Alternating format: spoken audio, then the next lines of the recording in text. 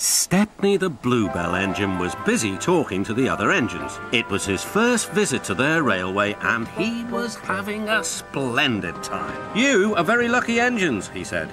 "Your line has got everything. It's long enough to give you a good run and you have plenty of passengers. Then you have a quarry and a mine, so you need plenty of trucks. Trucks are fun. I miss them on our line." Percy was surprised. All the engines thought trucks were trouble. "You're welcome to take some of mine," he said, "but you'd better ask driver first." The drivers agreed and the two engines set off.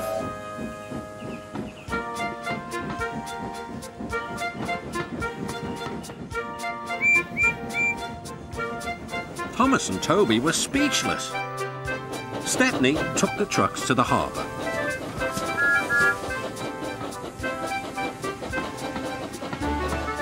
Then he picked up a load of empty ones and started back.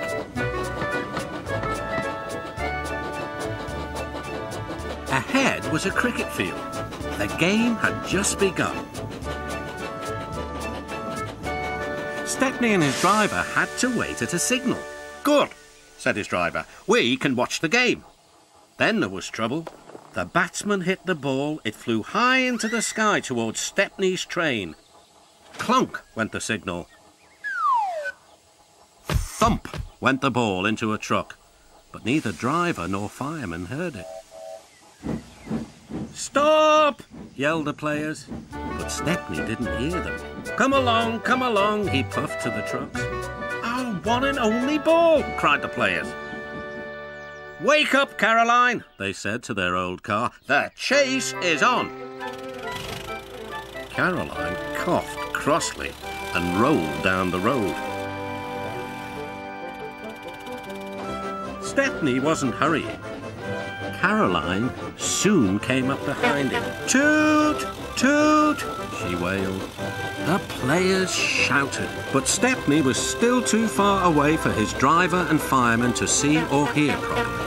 They completely misunderstood. "If those jokers want a race," said the driver, "they can have one.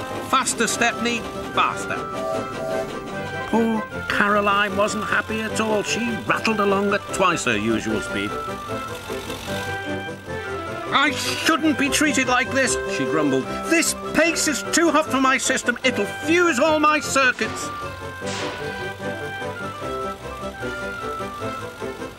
Suddenly, Stepney was nowhere to be seen. "Hurrah!" cried Caroline. "That silly train has run into a hole so we can't catch it. I can go home now." But she couldn't.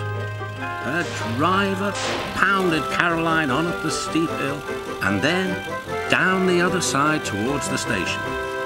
Stepney was already there when Caroline clottered in. "We need our ball back," cried the players, and explained everything. The ball was nestled under some straw in the third truck from the van. "We found it," cried a player. "We're sorry," sighed the driver. "Oh, you couldn't help it," replied the player. "Now we must get back quickly." "You'll be lucky," said the driver. "Caroline looks worn out." And she was. The driver spoke to the station master and the signalman, and they all agreed a plan. Soon they had rolled Caroline onto a flat truck with a brake van coupled behind. The players crowded inside and Stepney pulled the train back to the playing field.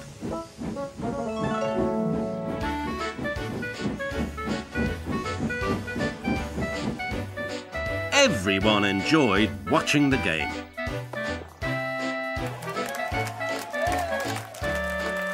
Even Caroline was pleased. She doesn't think trains silly now. "They have their uses," she says. "They can save the wear on a poor car's wheels."